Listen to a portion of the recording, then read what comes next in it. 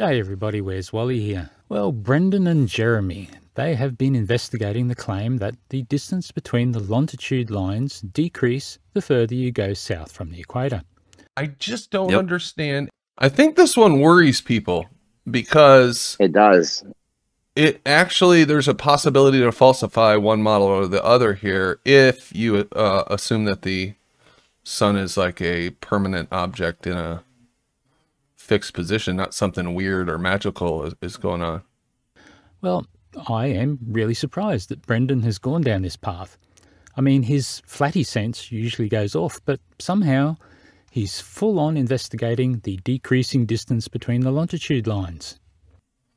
But like I said, this has been brought up to me multiple times, and I still haven't seen any real world observations of what they're saying happens. But the way this is going to turn out, we will see you guys tearing up your looks flat to me membership cards, and then you'll be able to become water humpers. Hello? Legal? Oh, I can't say that. Okay then. Well now guys, at least now you can be globies like normal people. I just don't understand. You can point to time and date all you want. That is literally based on their model. The claim that time and date is built on a globe model is correct, Brendan. It is using the globe model, but it's not a circular reference that you are trying to imply. The model is built on reality. So what we see is a model being able to make predictions that turn out to be correct every single time. I mean, moonrise times, always spot on. Sunset times, any given location, always spot on. I just don't understand. Oh, and then, how often have flatties used Google Maps to tell us just how far that laser beam bent over the horizon? Or how far away that we saw a little bit too far? Flatties get to use Google Maps or GPS data or time and date data whenever it suits them, no questions asked. And we globies, we all just smile deep down inside when we see that. We know, but we let it slide. I just don't understand. And Google Maps, the distance calculations are based on the globe model and is always correct. We know that. I'm sure you do too. I just don't understand. Okay, so here's the setup for today's video. I want to help you, Brandon. Yes, I really do. So here's what I want to show you. Now, given that we all trust Google Maps for distances, then here we go. I want to find a series of similar places that are all long in distance, like a mile or more, that are all straight, that are flat, that are well defined for their positions and their angles. You know, very accurately surveyed and published and all that. Well, how about airport runways? They are everywhere, and they are very accurate, as planes have to find them and land on them. I just don't understand. So I had a quick Google and I found a database online, and the link is in the description as always. It has over 41,000 entries. So, okay, time to prune that back a little bit. Don't want all of that. The first thing I limited was the length to a mile or more.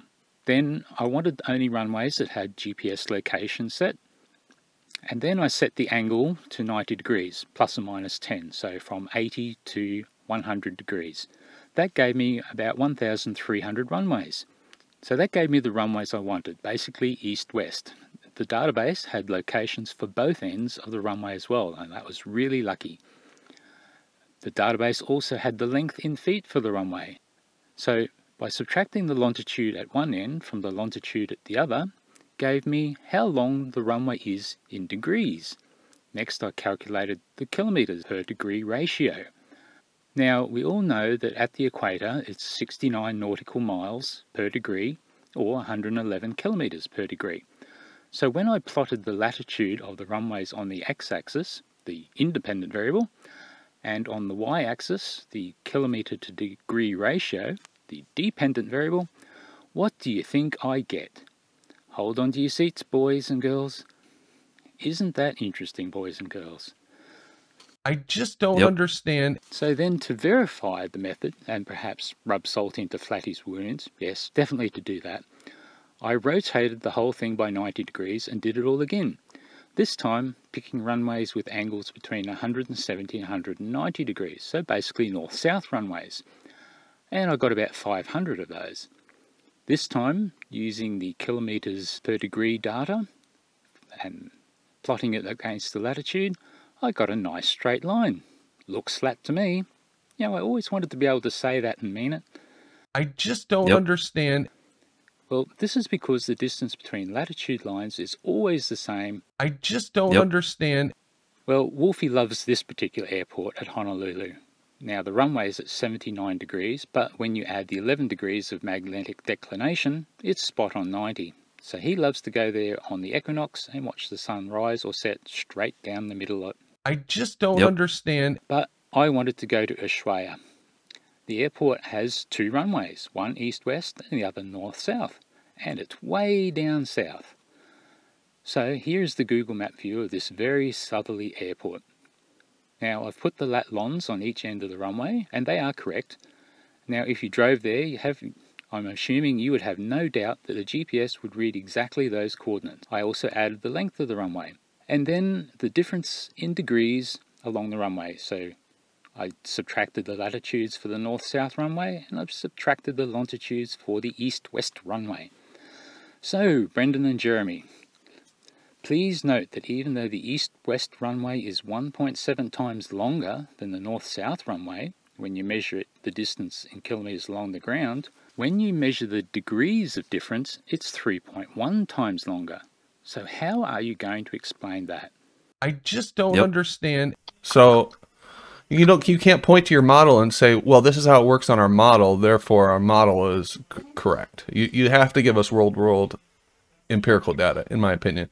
But we should go out. Yeah, they're saying even that's not going to do it though. Even if we get the real world data, it's too many variables, and we don't know what this. I don't know. Who's saying that? Flat earthers?